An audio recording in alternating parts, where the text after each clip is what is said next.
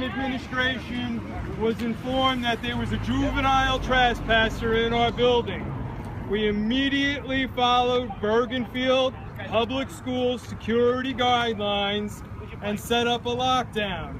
The Bergenfield Police Department was contacted immediately. After roughly a 2-hour search, the juvenile trespasser was located in their home of their parents. The Bergenfield Public Schools will prosecute the juvenile trespasser to the fullest extent of the law. We are now going to, in an orderly fashion, allow parents, under the direction of the Bergenfield Police, to go across the street and either speak with their child or sign their child out. We want the students to go back to having as much a normal day as possible at this point. They're going to have lunch, and we're going to bring back the building to order. Thank you. Why weren't we advised of the